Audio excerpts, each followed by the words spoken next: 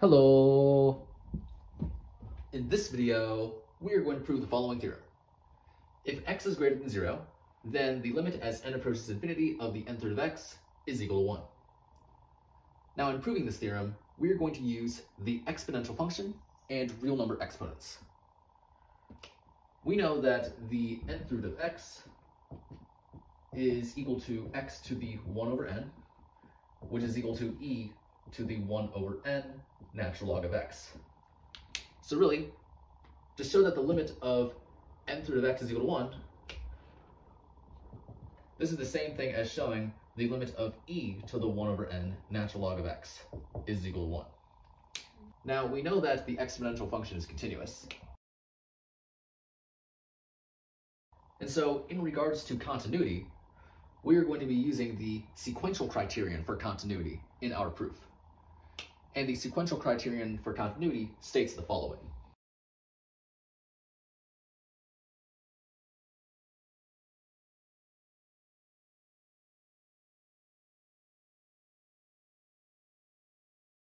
Suppose A is a subset of real numbers, f is a function from A to the real numbers, and C is an element of A. Then the following are equivalent. 1, f is continuous at C. 2, for every sequence xn in A. If xn converges to C, then f of xn converges to f of C. Okay, so now let's get into proving this theorem. Now the first thing to note is that the sequence 1 over n times natural log of x converges to 0.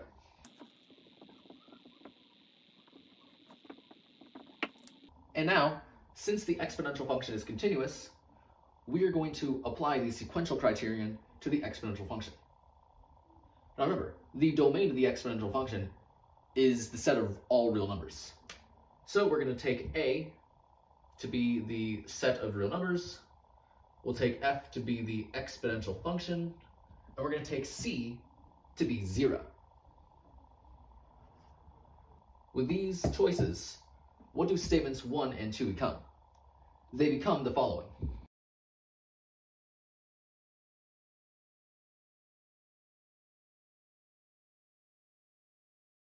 Statement 1 becomes the exponential function is continuous at 0. Statement 2 becomes for every sequence of real numbers xn, if xn converges to 0, then e to the xn converges to e to the 0. Now we know that the exponential function is continuous everywhere. So in particular, the exponential function is continuous at 0. So statement 1 is true.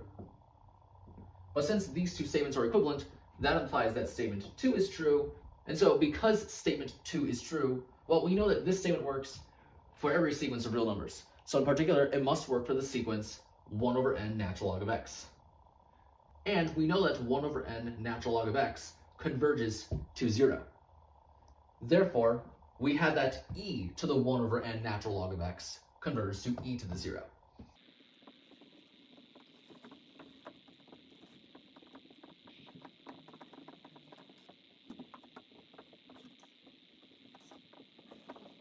And e to the 0 is equal to 1, and we know that e to the 1 over n natural log of x is the same thing as the n-third of x. So this must be equal to the limit as n approaches infinity of the n-third of x. And so we have that the limit of n-third of x is equal to 1. So this completes the proof. And so yeah, that's pretty much it for this video.